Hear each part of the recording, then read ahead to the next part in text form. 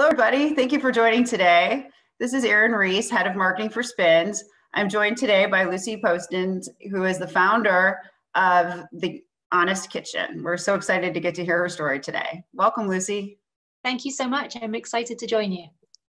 Terrific. Well, thank you. Well, let's start out with getting a little history about you and maybe your life before Honest Kitchen and what got you started with it. I'm from the UK originally. I've been in the US for over 2 decades now, and I have a bachelor's degree in equine and business studies from Agricultural College in the UK, so that's horses and business management, and that kind of parlayed into my first job here in the States, which was with a company that made both pet food and equine supplements, and I worked for them for about 5 years before I actually started The Honest Kitchen. Oh, great. And how did The Honest Kitchen come to be? What was about your previous work or your life that had you become an entrepreneur? Well, The Honest Kitchen kind of got started a little bit by accident in some ways. I had got my first dog, a Rhodesian Ridgeback named Mosey, while I was working at my prior company. And I'd been feeding him the food and treats that they made, which were great quality and great company, but he was suffering with these chronic ear infections that just would not go away, and I was spending a fortune at the vet on ear flushes and steroids and antibiotics and all sorts of other things, and it would sort of suppress the symptoms but not really bring about a true cure. It just kept on flaring up every few weeks. And so I really started thinking maybe food could be contributing to these issues, and perhaps food could be the medicine as well. And so I started doing my own homemade raw food diet with my own produce and meat, and got amazing results in terms of his health and well-being. His ear infections literally cleared up completely, but I managed to kind of destroy our kitchen in the process. It's just super messy, dealing with lots of raw ingredients and bowls of bloody meat in the fridge and pureeing stuff. It's just really time consuming and messy. And so I was just sort of sat about thinking, and how could I make this food more convenient to serve and make? And the idea for dehydration popped into my head. So that's basically just removing the moisture from the raw ingredients and leaving everything else intact. So I sort of got this dehydrated idea together and decided to make a little company out of it. And in the early days, it was literally just an online business. We had a couple of initial retailers in the fairly early stages. The first one actually was a friend of mine from the dog park who I'd been kind of chatting to in the evenings about what I was doing. And she'd said, well, if you ever get it off the ground, we'll carry it at the store. So we got her set up, but it wasn't really ever intended to be as big of a business as it is today. It's sort of grown up by accident. I was only 27 when we actually started the business. So I think back in those days, I think a 27-year-old has a bit of a different outlook on life and just that kind of stubborn determination. So there are a lot of hurdles to overcome in really getting it off the ground. Human grade is really one of the foundational, the main foundational principle behind The Honest Kitchen. Every single thing we make is made according to human food production standards, not pet food standards, and there's a massive difference there. But it was a big challenge trying to find human food suppliers and then an actual human food producer that would blend my recipes for me. And so there were some regulatory issues to overcome along the way, but finally turned into the business it was meant to be. Well, congratulations. It's amazing what you've done and how you've done it. So I'm curious to learn more as we have this conversation. The piece that I guess when we talk about food, what we're eating and the ingredients in the food and things like that, we're always looking at what's healthy and natural. What's was amazing about reading about your story is the production of it too. And I don't know that consumers are necessarily as aware that plays a big part in the product, the end product as well. Yeah, it does. It's something that we try to talk about without becoming overly confusing with it. I think there's a lot of misinformation in the pet food industry. And so as a general rule, a new consumer is trying to sort of sort through what's fact and what's fiction about different brands that they might be considering. So we try not to sort of be too overwhelming by launching into the intricate details of our production methods, but at the same time, we do love telling that story about dehydration, how it's much gentler than conventional production methods like canning and extrusion. It's really very delicate. So we try to do as little as possible to our raw ingredients in order to maintain the nutritional integrity and the vibrancy, those beautiful phytonutrients that exist in the raw ingredients. Those all have a direct, tangible impact on pet health and well-being, just as it does in human nutrition. So we have that information available, but we don't always sort of lead with it. We lead with the human grade piece in terms of quality and integrity. And then there's all these different sort of layers of other things that make up our brand DNA and our products. Great. And when you look at ingredients and how you got started, is there, because I've always been a pet owner, but I'll be open in saying that I haven't always understood what were the best things for them. Is it much different than what it is for humans? And how did you learn what pets needed that made them perform better, be healthier, their wellness factors? Yeah, it's not terribly different from human nutrition in many ways. I think a lot of pet food brands tend to sort of overcomplicate it, or they root their ideology so much in science rather than sort of common sense, good nutrition, good food, good sense. And there are some brands who tend to sort of focus overly on that science and almost intimidate people that feeding their dog or cat is this sort of overly complicated process. I think as a brand, The Honest Kitchen, we really focus on common sense nutrition. If you eat a healthy, colorful, whole food diet, you're going to feel better. That's just sort of a known fact. And our pets are the exact same way. On the pet food side, we have sort of this regulatory agency called AFCO, which comes up with nutritional profiles. So we have to meet those profiles in terms of vitamins and minerals and protein and fat levels and that sort of thing. So it's about 22 different nutrients that we have to meet in our recipes. But we really think about nutrition in different terms. We're very big advocates of dietary variety. We are fans of cracking an egg or a spoonful of yogurt into your dog's food to sort of mix things up a little bit, rather than just feeding this sort of brown, monotonous meal of sort of the equivalent of Captain Crunch for every meal. I'm feeling like a bad pet parent right now.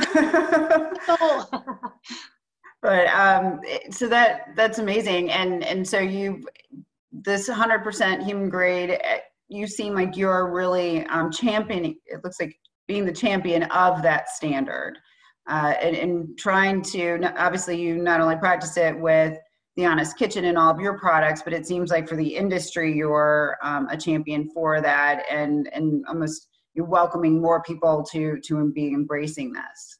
That's absolutely right. Yeah, we were the first ever sort of truly human grade product on the market almost 2 decades ago now. We had to go through a lot of regulatory hoops in order to make that a reality. From the get-go, I had selected 100% human food suppliers who were selling ingredients directly into the human food supply chain and a human food manufacturing facility. And as we started to grow and expand, we had to apply for licenses in each individual state. And unfortunately, the state of New Mexico sent back my whole product registration and labels and said, you can't register this product in our state and you can't sell it here until you take the human grade wording off your labels. And I said, well, it actually truly is human grade, so I feel like I should be allowed to say that.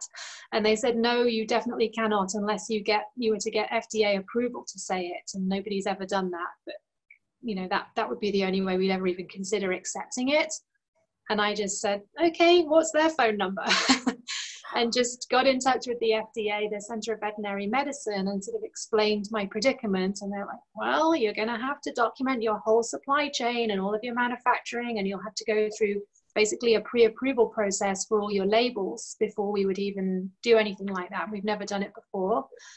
And so it was this really long, protracted situation. FDA, as I think similar to many government agencies, has weeks of time to get back to your every question.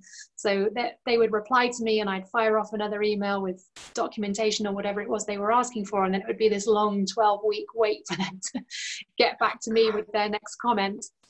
So it was pretty frustrating, and by that time I'd got a newborn baby, so I've got some pretty bittersweet memories of that period of time. It was pretty stressful. But yes, eventually that happened. We got that statement of no objection from the federal FDA, and then we've been able to use that subsequently in each state, except for Ohio, who didn't acknowledge it. We had to sue them to get our human grade approved in their state.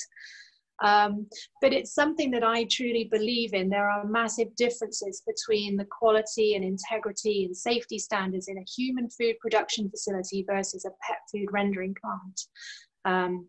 And it's something I really wanted to highlight as part of our brand fabric. And it has been a goal to sort of raise the bar in terms of quality standards across the whole industry and do something tangibly better and different. And I do see it as sort of a mark of our success that we've now got sort of imitators and other companies who are doing something really cool and very similar in terms of a better product. Wow, well, congratulations. And we all applaud and appreciate your tenacity. So now we have much healthier food to give our pets.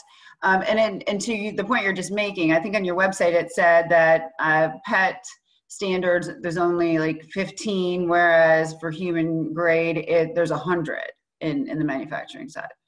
That's exactly right. Yeah, just the way that human food production is set up in terms of documentation and record keeping and swabbing of air conditioning and ventilation and drains and everything for ATP, which is adenosine triphosphate, or one of the indicators of bacterial contamination. All of that stuff is literally built into our manufacturing as though a human child were going to eat the finished product.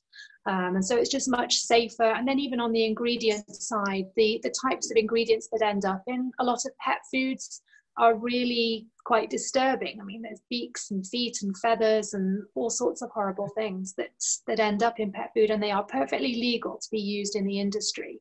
And so I really wanted to sort of just distance ourselves from that. Well, great job.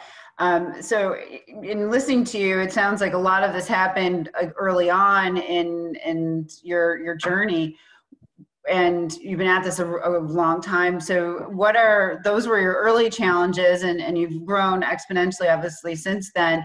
Any other, how did your journey evolve, and where do you sit today, and how are your priorities different potentially, or maybe the same? Yeah, well, we've grown from being just me and the dog in the spare bedroom and packing up stuff to ship out from my garage to being a company of almost 50 people today. So we've got sort of a proper brand and, a really widely expanded product line. We're continuing to innovate. We've got some beautiful new treats that will be coming out in the next few months. Our clusters is a brand new product. It's a human grade dry food that's made with a combination of roasting or toasting and dehydration. So very different. It looks visually very different from the conventional sort of pet food pellets that many people are used to. So we're continuing to do that. And I think the big focus, particularly for me as founder and chief integrity officer of the company, is continuing to make sure that we always continue to live by our values and ethics and our sort of basic standards of decency that we've always lived by, making sure that those always continue to apply even as we grow and evolve as a brand. Great. So to your example of your new innovation, how does that come about? How are you watching the market? Are you watching trends? Are you listening to your customer? How are you identifying where you're going to innovate next, or what that looks like and how you do it? We get ideas from all over the place. Sometimes it's quite strategic. We do an annual benchmarking survey with our customers, and we've always prided ourselves on having this kind of bi-directional dialogue with our most passionate customers in terms of getting their feedback and their thoughts on different things that we're doing and thinking about doing. So they're incredibly influential in terms of how we see the future. And we take the human analog is really our sort of inspiration. So, for example, a couple of years ago, we came up with a golden milk for dogs, which was a very trendy product on the human food side. It's obviously an ancient beverage from long ago and rooted in Ayurvedic principles, but we've sort of found ways to translate that into something that would be beneficial for an animal, because of course a dog or a cat's body can benefit just as much from things like turmeric and its anti-inflammatory properties as a human can. So we love to take that sort of inspiration. Sometimes we'll just have sort of a wild idea, or we look at different human food trends that are happening on that side of things and think about how we could translate them. That's great. It's interesting. It spins now, and I'm not sure if you're aware, but we're about to launch a pet channel. So where we bringing together a wealth of retailers, data, and being able to really see what the trends are, what's happening. And one of the things that Spins does that's unique to us is our product intelligence. And we capture everything on the bag, we capture all the ingredients, and then we overlay, attributes, and really are able to watch what's happening. So as you talk about the turmeric, what's happening there, lots of plant-based trends from the human side. And we're seeing a lot more like with mushrooms as a functional ingredient and things like that. And, curious to see how that's now going to play out in the pet space too. And it sounds like you guys are already pioneering on that front as well. Yeah, absolutely. And then I think continuing to innovate with sustainability issues at the forefront as well. So thinking, how can we create products that really elevate our standing? How can we use our brand voice and our purchasing power to do things that sort of make a positive impact in terms of, we just created a new line of fish treats that are made with 100% MSC certified fish skins and things like that. So being able to be sort of a force for good beyond the immediate benefits. That's great. Yes, that is another one we're seeing a lot more of the sustainability pieces, and not just in packaging. And I think people need to be more educated too on what that means in the broader sense. So. Yes, absolutely. Yeah, and it is that process of using products to be educational and to help sort of raise awareness about different things that some people may not even consider. Terrific. One of the things you mentioned that it was interesting to me too, and doing my research, is you talked about your voice of the customer, and I see you have a rewards program. And I know in the manufacturing world, it's kind of hard to do programs like that and actually know who your customer is and be able to speak to them firsthand. So would that program help in doing that, or were you doing it prior? Curious how that's playing into your strategy as well. Yeah, we've had that program in various different iterations for many years. It used to be a really rudimentary system where there would be sort of an envelope that lived under the counter at the retailer, and people would just bring in their receipts or their proof of purchase in terms of a UPC code and save them up, and then we would sort of manually give them their free product and reimburse the retailer. And it's gradually become more digitized over the years. And so we've now got it in its current iteration of buy 10, get one free. And it's a pretty competitive program, and it's a great way to kind of really enhance and deepen that brand loyalty. We're fortunate that our products really do speak for themselves in many ways. And so we've got that very natural brand loyalty.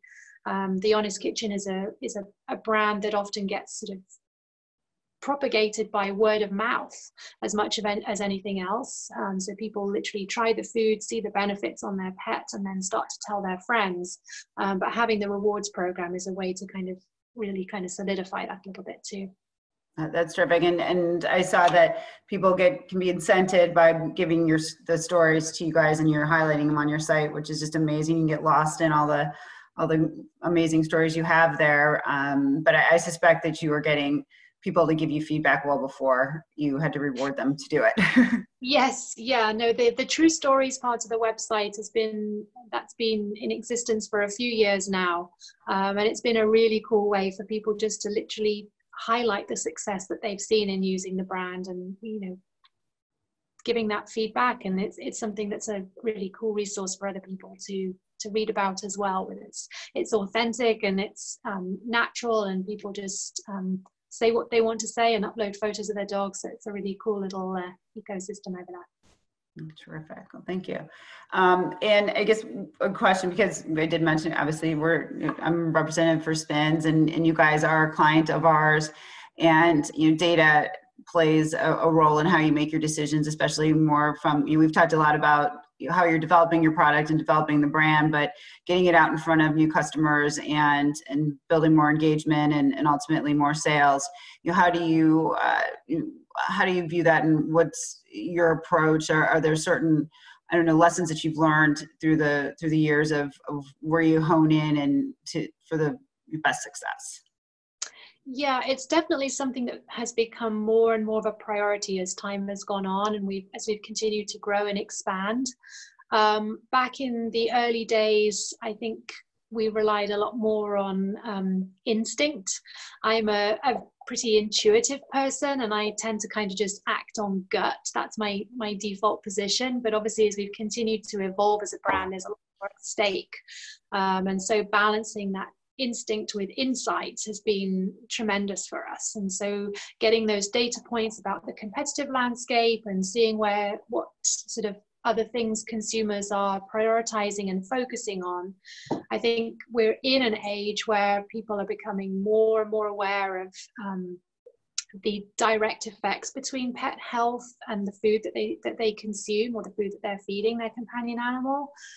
There's also a heightened awareness about non-GMOs and organic ingredients, the MSC and free range and GAP and all of those different certifications. People are really sort of tuned into that now, much more so than in years gone by. But having information from Spins and other resources like that gives us that really invaluable data that helps to inform our decisions. Sometimes we'll just do things and act on sort of whimsy, but for the most part now, everything that we do is really rooted in having that excellent data set. It helps the gut check, right? It does. Well, it certainly seems like you've done really, really well on your instincts. Just everything you've grown and built so far. So, and kudos to you. I've taken a lot of your time, but can I steal one more question? Yeah. I love to ask, what have you learned now that you wish you would have known then, as kind of a pay it forward question to other people who are getting started and wanting to do something new and exciting? There are a few things, I think. At The Honest Kitchen, we've been tremendously fortunate to have amazing investors by our side, with Alliance Consumer Growth out of New York and White Road Investments, who are up in the Bay Area.